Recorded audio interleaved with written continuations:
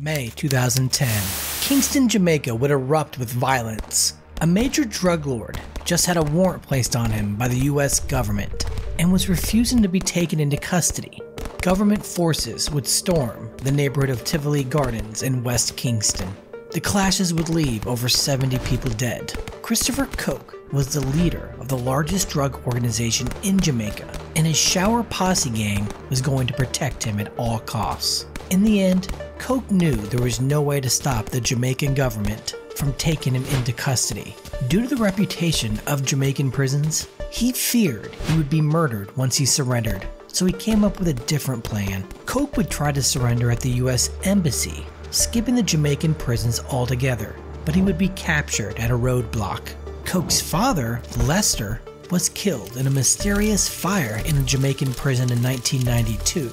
Not long after his arrest, Christopher knew he would likely face the same fate, as rival gangs would try to take out the leader of the shower posse. Coke would waive all extradition hearings and hurriedly made his exit to the US, where he was convicted of drug and weapons trafficking charges. He received a 23-year sentence and is currently incarcerated at Federal Correctional Institution, Fort Dix. The takeaway from this is that Coke believed that a long federal prison sentence in the US was better than taking his chances in Jamaican prisons. For some Americans, Jamaica is known for its Rastafarian culture and reggae music, along with its tropical beaches and resort areas, such as Montego Bay. But there is another side to Jamaica, with crime and suffering. Jamaica is the third largest island in the Caribbean by area. It has over 2.8 million people. The island was under the control of the British government from 1655 to 1962. Jamaica is commonly referred to as the Rock or Jam Rock by inhabitants. The country is heavily dependent on tourism, with 4.2 million visitors a year. We'll see in a bit how these tourists face incarceration in Jamaica. The crime rate in Jamaica is one of the highest in the world, with the number of murders particularly unsettling. In 2021, there was 1,464 murders. Per the United Nations, the murder rate in 2020 was 44.7 per 100,000 people. Comparatively, the US murder rate is 6.4 per 100,000. If you think it's violent in the US, then research the crime stats for Jamaica. It will make you sick.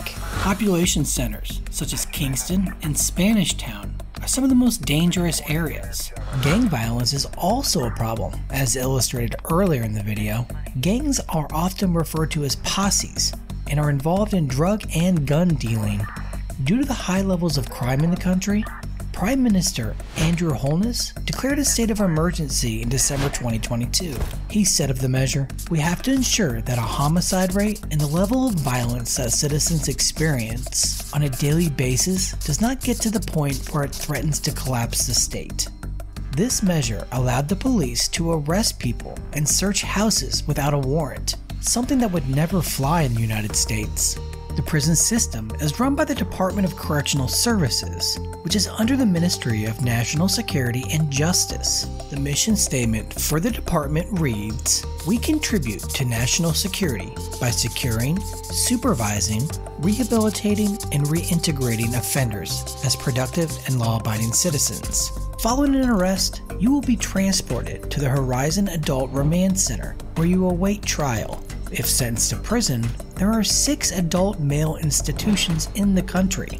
Interestingly, unlike US prisons, Jamaica has a prison, New Broughton Sunset Adult Correctional Center, that is solely for men 55 and up, which in my opinion isn't a bad idea.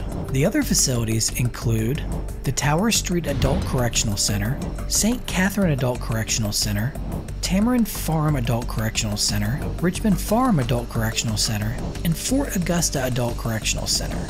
The most dangerous and violent prisons in the system are Tower Street and St. Catherine, where incidents of violence are far too common. Each of these prisons started as holding facilities during the slave trade.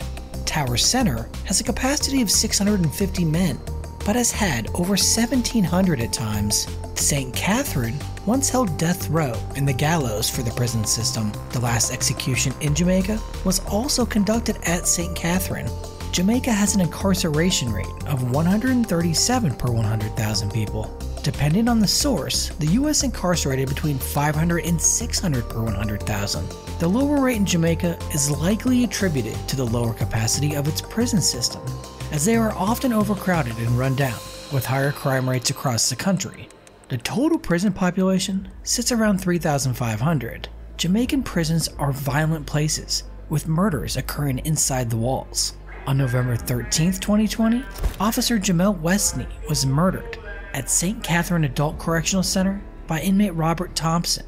He stabbed the officer multiple times. Westney would end up dying at a local hospital. He'd only been on the job for a few weeks. Just like in the US, officers are responsible for much of the contraband inside prisons. An officer was arrested in November 2022 for smuggling a cell phone and ganja into Tower Street Correctional Center. A report from the Guardian newspaper noted that prisoners can even buy machetes from guards to protect themselves. While the death penalty in Jamaica is technically still on the books, all inmates on death row have been commuted to life without parole. The last person executed in Jamaica was Nathan Foster, who was convicted of murder and hung in 1988. Jamaica has never used electrocution or lethal injection as a method of execution. With Jamaica being a popular tourist destination for Americans, there have been several instances where Americans have been locked up in Jamaican prisons and jails. In November 2022, 8 Americans attempted to smuggle 38 pounds of cocaine off the island via a cruise ship. The 8 would later plead guilty to possession of and taking steps to export cocaine. They were released from the remand center with a fine of over $60,000 and no prison time, luckily for them. There is even an episode of the classic prison show, Locked Up Abroad, which featured Jamaican prisons. A couple is talked into smuggling drugs off the island, but is unfortunately arrested and spends time in Jamaican prisons. Before we move on to some of the infamous Jamaican inmates, be sure to hit that like button and subscribe so you don't miss any of my new content. Joel Andem is another criminal gang leader and was once one of the most wanted men in Jamaica. From 2000 to 2004, it was believed that Andem committed over 20 murders. He was the leader of the Gideon Warriors and is now serving 2 20-year sentences for his crimes. One police officer was quoted as saying, "He would kill you if he looks at you and doesn't like you." Jamaica is known for its dance hall music. Vybz Kartel, a well-known Jamaican dancehall artist, was convicted in 2014 for the murder of Clive Lizard Williams. He is serving a life sentence with a minimum of 35 years before parole eligibility. While in prison, he has continued to make music, with his 2020 song Fever being certified gold. Even after his incarceration, Kartel has remained a prominent figure in the music scene of Jamaica. With its high crime rate and poor state of its prisons, Jamaica may have the worst prisons in the world. This was a Chasing Crime profile of the Jamaican prison system. Thanks for watching. As always, see you next time.